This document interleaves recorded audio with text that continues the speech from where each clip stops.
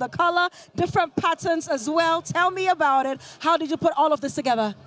You know, the weather is a bit, somewhere, so Kojo Bodi decided to put this on me.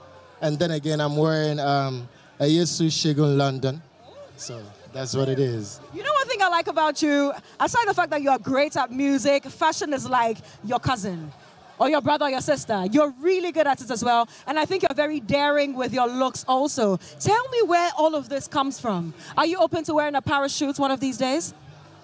I love to look good and I love to look unique, so I don't really mind. And thank God he created me with some fine frames, so praise be to God. Hallelujah, amen. Now you happen to be a nominee as well, I believe for Atia also. So tell me about, what it's like for you tonight. What are you looking forward to? I'm here to enjoy myself, and enjoy the performances. Matter of fact, I'm here for the performances, so. Yeah, I'm performing tonight, so watch out. I'll see you guys. Yeah, that he's performing tonight. Finally, before you leave us, Artist of the Year.